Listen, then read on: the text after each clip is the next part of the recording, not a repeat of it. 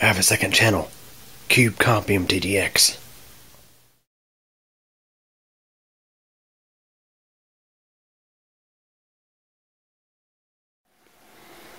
Hey everybody, here we are back again with the new system build we have here in the new old stock PVX Cube Pack 2 computer case.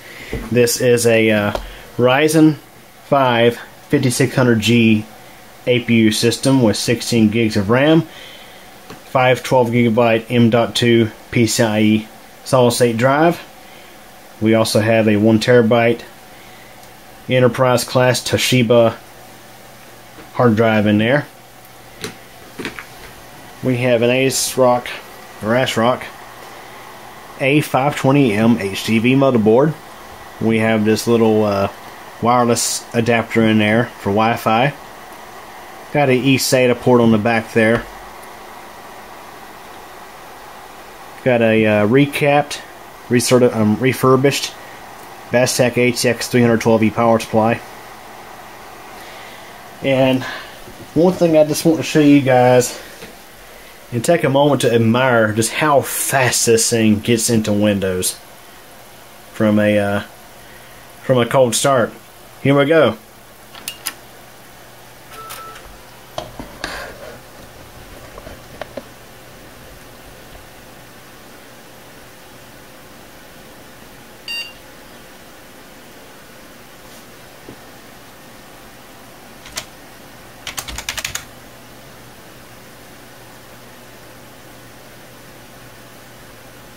Oh, look here.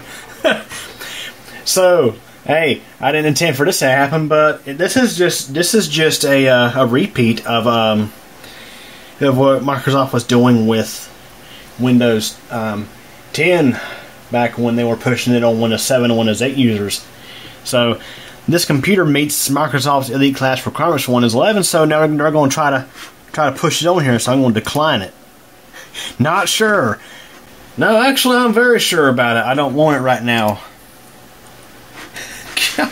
Wow. Alright, so we now have our desktop, so yeah.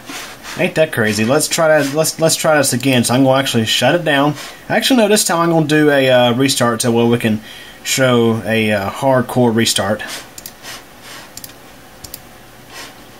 And of course, open shell menus wanting to disappear like the Windows XP Start menu used to do years ago.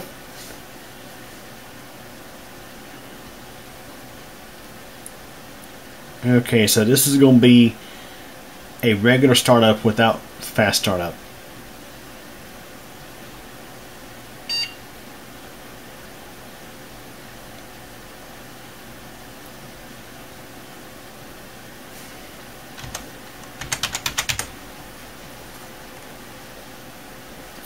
Still very impressive.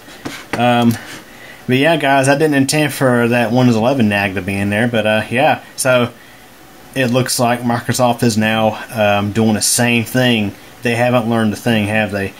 Now I have to wonder if they're going to start automatically installing it on some computers like they did with Windows 10 back in the day. So, yeah, ain't that crazy? You know, that's crazy. I want to do a video of this thing starting up, and of course, I have to get nagged to install Windows 11.